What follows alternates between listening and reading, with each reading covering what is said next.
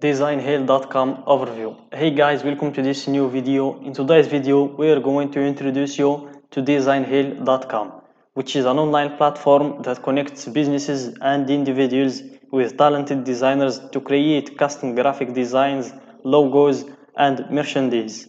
Users can launch design contests or hire designers directly to work on their projects.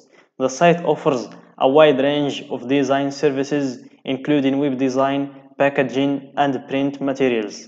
With a large community of designers and a user-friendly interface, Designhill simplifies the process of finding creative solutions for design needs. So let's dive into it, guys, and let's see how this website works. So first of all, this is our main page. After typing designhill.com in the search bar, so we have here the Designhill in our top left and the print shop. So let's see what we have in the print shop. So as you see here you can start designing or create a custom design that you have in mind, and here you can shop from the designs and the products that already existed in this platform. So let's go back to the Designhill and let's see where we can create our account. So here in your top right you have book a free design consultation. If you need any consultation regarding the designs, you can book it from here. And if you want to log in, if you already have an account, you can log in from here, or you can join now as I'm going to do right now. So let's create our new account. So we need to fill this information, put our email and enter our password. Then we select which one of those we're going to go with. So if you are a customer and you need something designed, you can go with I'm a customer. And if you are a designer and you want to submit your designs, you can go with I'm a designer. So I'm going to fill my information and get back with you. So as you can see here, guys, I went with I'm a designer option. So let's hit sign up. You can also connect with your Facebook account or your Twitter or your Gmail.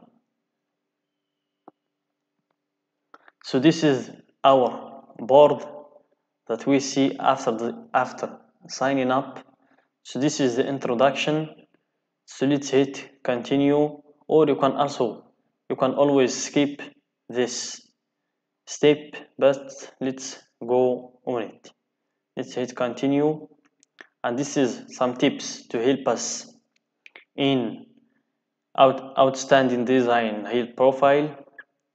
Let's hit continue, and this is the don'ts that we need to avoid while onboarding Designhill. So as you can see, don't provide any misleading or wrong information related to your identity. Always provide accurate details. You don't need to create duplicate accounts, as you can do everything with just a single account. Don't solicit other members of the community for work on Designhill. Avoid doing this as it builds unreliability. Don't request to take payment outside of Designhill. Also avoid taking requests for communication outside the platform. It's not legitimate. So after reading this, let's hit continue. And this is the ways to earn on Designhill. So you have design contests and graphic design. So you can hit yes, I'm interested, and yes, I'm interested, and then go with continue. So here you need to create your profile. As you can see, you fill all those information.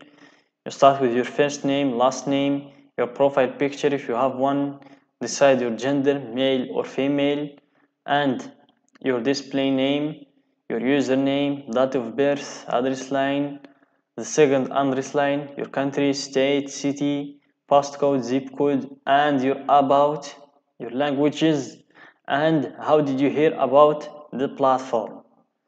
So I'm going to leave you guys to fill this information and coming back with you right away. So guys, after filling your personal information, you go then to create your profile.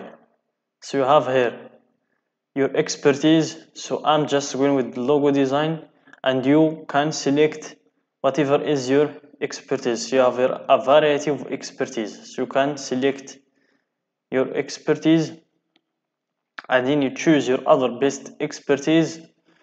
If you have multiple expertise, you can just say comic artists, photographer, painter, and so on.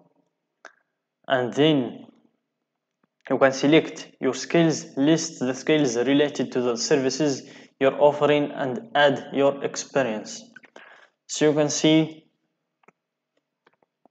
website,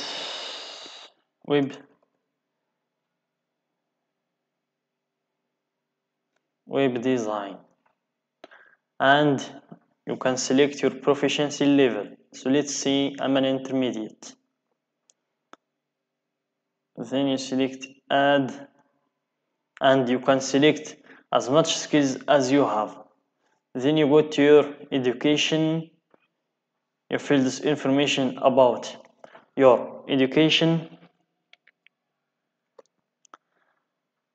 Then you give them your college, your university name, the title, what you are doing, associate, PhD, or a bachelor, or a certificate, or anything. You give them your major and the year, and you hit add if you need to add multiple ones. And here you have the certifications. You have the certificate of award, certificate from e.g. Adobe, for example, and the year. And you can also hit add if you want to add more than one. And here, if you have a personal website, you can just leave the link right here. And here they ask you if you have your own online store.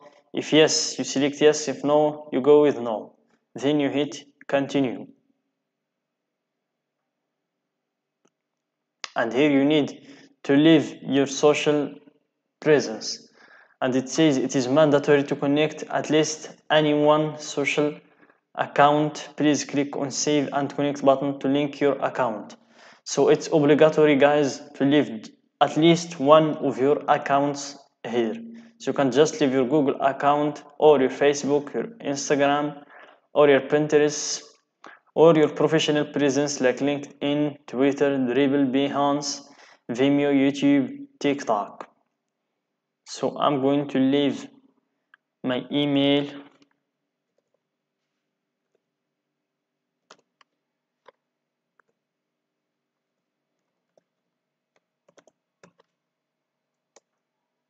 So it's not for your Google account.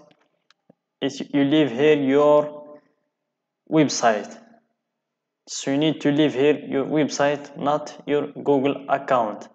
And the other ones, you leave your account. So I'm just going with com.